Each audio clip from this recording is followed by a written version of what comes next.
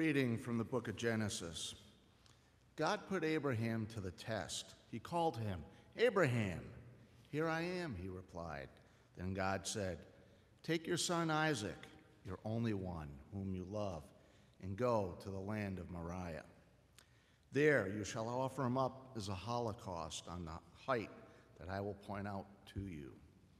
When they came to the place of which God had told him, Abraham built an altar there and arranged the wood on it. Then he reached out and took the knife to slaughter his son. But the Lord's messenger called to him from heaven, "Abraham, Abraham." "Here I am," he answered. "Do not lay a hand on the boy," said the messenger. "Do not do the least thing to him. I know now how devoted you are to God. Since you did not withhold from me your own beloved son." As Abraham looked about, he spied a ram caught by its horns in the thicket. So he went and took the ram and offered it up as a holocaust in place of his son. Again, the Lord's messenger called to Abraham from heaven and said, "I swear by myself, declares the Lord, that because you acted as you did, and not withholding from me your beloved son, I will bless you abundantly and make your descendants as countless as the stars of the sky and the sands of the seashore. Your descendants shall take possession of the gates of their enemies, and in your descendants all the nations of the earth shall find blessing. All this because you obeyed my command." The word of the Lord. Thanks be to God.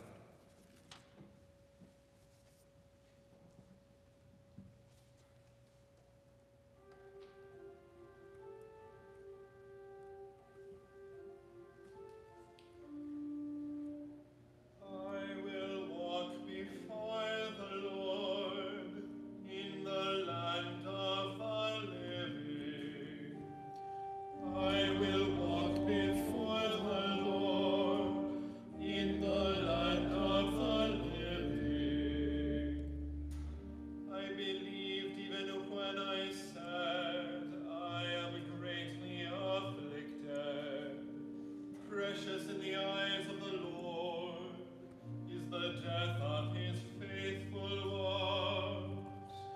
I will walk before the Lord in the land of the living. O Lord, I am your servant. I am your servant, the son of your handmaid. You have loosed my bonds. To you will I offer sacrifice of thanksgiving. I will call upon your name of the Lord. I will walk before the Lord in the land of the living. My vows to the Lord I will pay in the presence of all his people, in the courts of the house of the Lord, in your midst, O Jerusalem.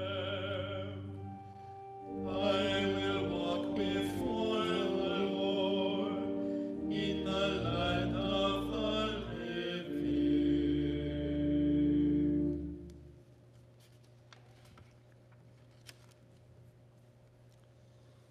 A reading from the letter of St. Paul to the Romans. Brothers and sisters, if God is for us, who can be against us? He who did not spare his own son, but handed him over for us all, how will he not also give us everything else along with him? Who will bring a charge against God's chosen ones? It is God who acquits us. Who will condemn? Christ Jesus, it is who died, or rather was raised, who also is at the right hand of God, who indeed intercedes for us. The word of the Lord.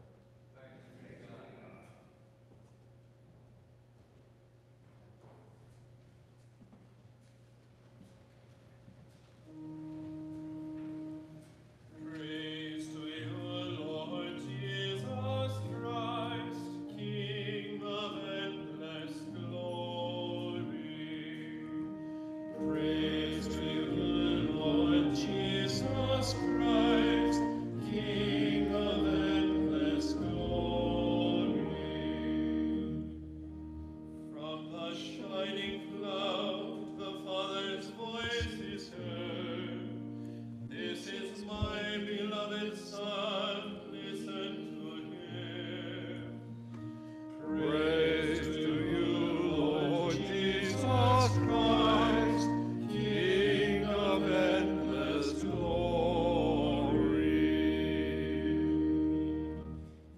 brothers and sisters, the Lord be with you. And with your spirit. A reading from the Holy Gospel according to Mark. Glory to you. Jesus took Peter, James, and John and led them up a high mountain apart by themselves. And he was transfigured before them, and his clothes became dazzling white, such as no fuller on earth could bleach them. Then Elijah appeared to them, along with Moses, and they were conversing with Jesus. Then Peter said to Jesus in reply, "Rabbi, it is good that we are here. Let us make 3 tents, one for you, one for Moses, and one for Elijah." He hardly knew what to say. They were so terrified. Then a cloud came, casting a shadow over them, and from the cloud came a voice, "This is my beloved Son. Listen to him." Suddenly looking around, they no longer saw anyone, but Jesus alone with them.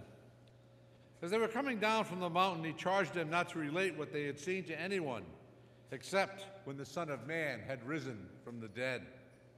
So they kept the matter to themselves, questioning what rising from the dead meant. The Gospel of the Lord. Praise to you, Lord Jesus Christ.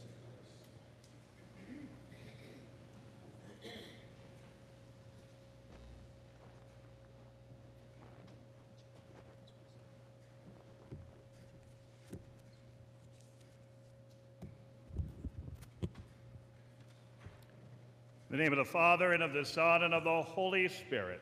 Amen. If we reflect back over the course of our lives, we recognize that we've all experienced various milestones. Obviously, the day of our birth, the day perhaps we got married, or in my case, got ordained, the day we started a new career, or perhaps less than pleasant milestones, the passing of a loved one, or we found out some bad news. Nonetheless, all these milestones in our lives have an impact. They change us and really define who we are. And on this second Sunday in Lent, we are presented with a very important milestone in the lives of our Lord's closest disciples. They were led up to the top of Mount Tabor, and before them, Jesus is transfigured, a miraculous moment when he reveals his true identity, his glory as the Son of God. You could say it was an aha moment for those disciples where they fully recognized who Jesus was, truly a milestone for them.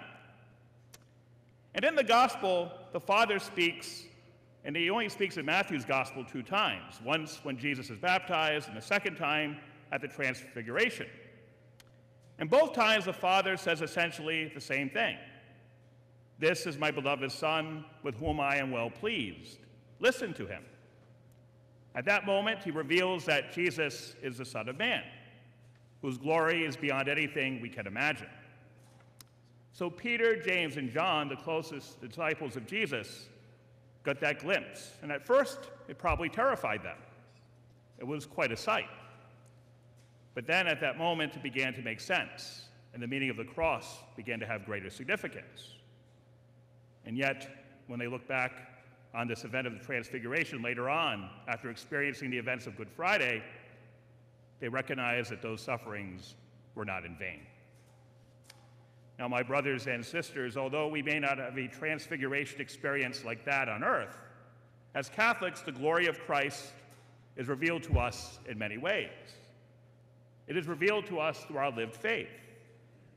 But our eyes and hearts must be properly prepared and open to how God truly manifests himself.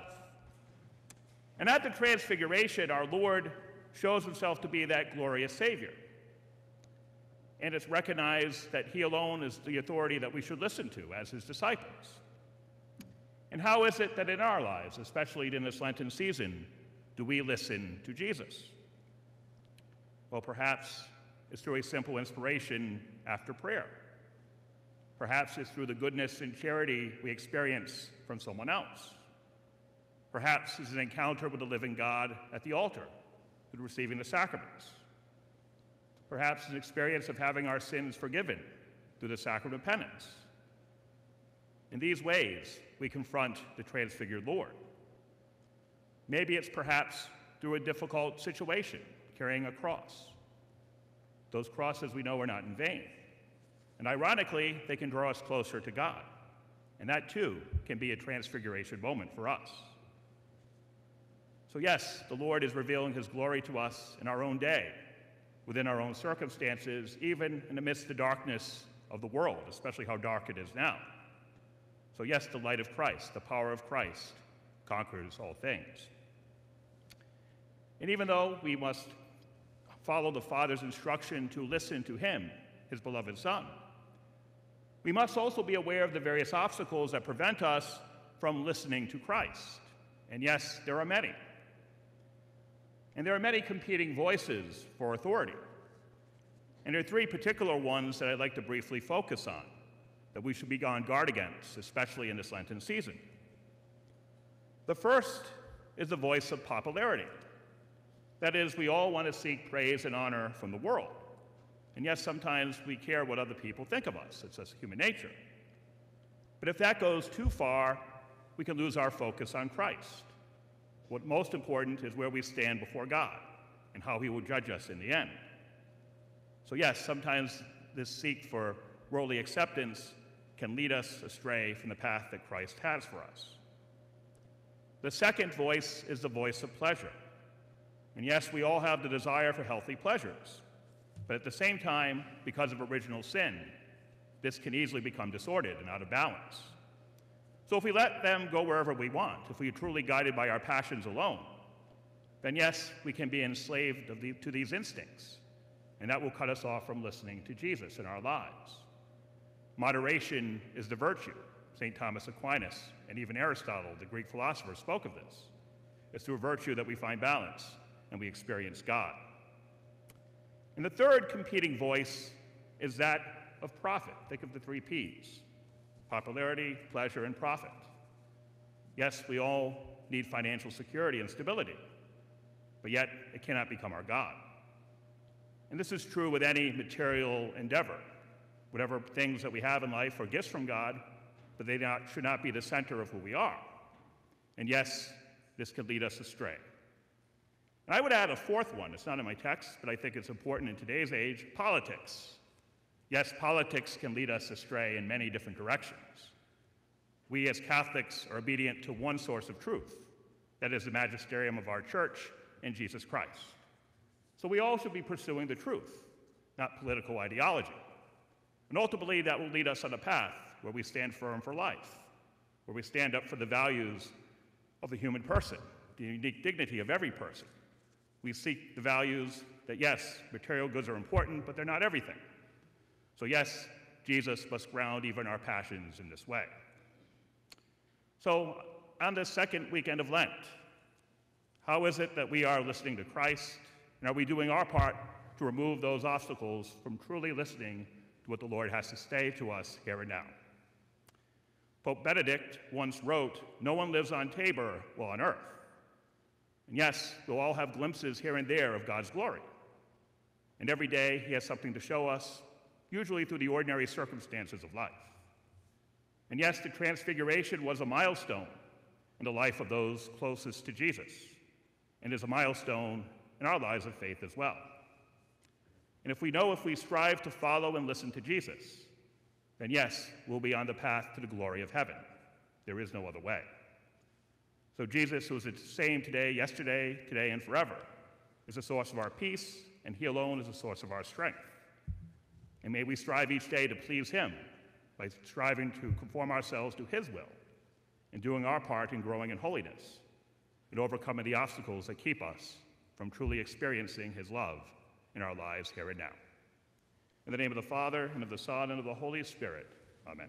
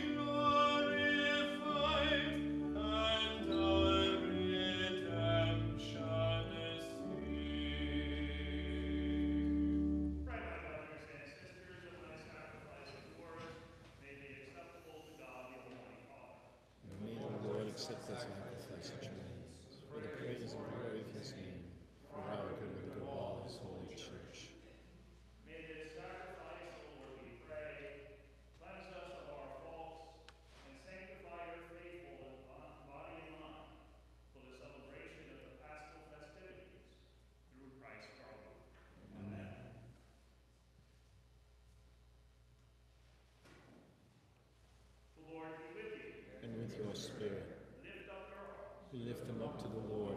Let us give thanks to the Lord our God. It is right and just.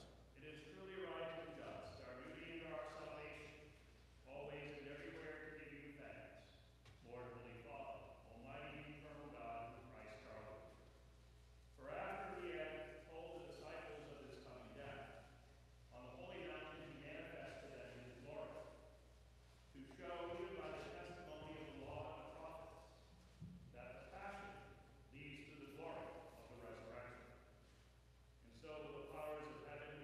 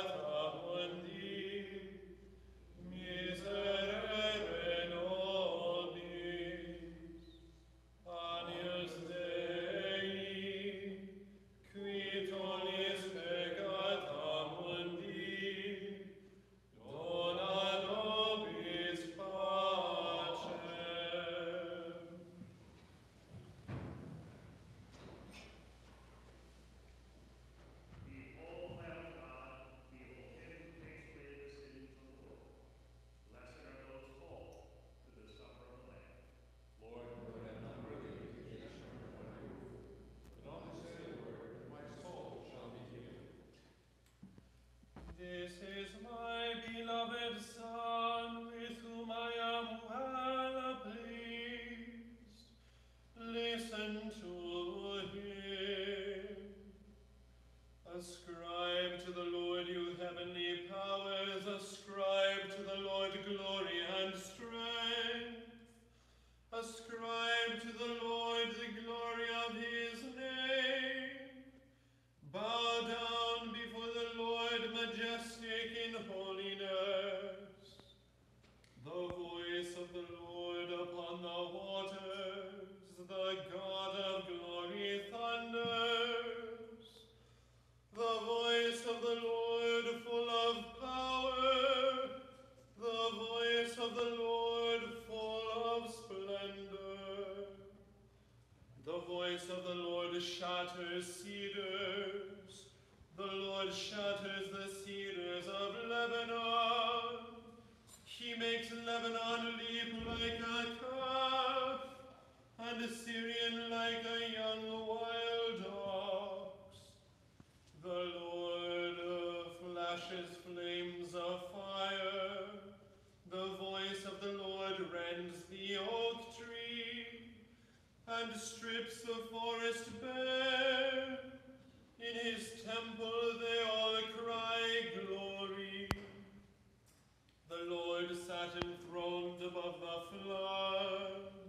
The Lord sits as king forever. The Lord will give strength to his people. The Lord will bless his people with peace.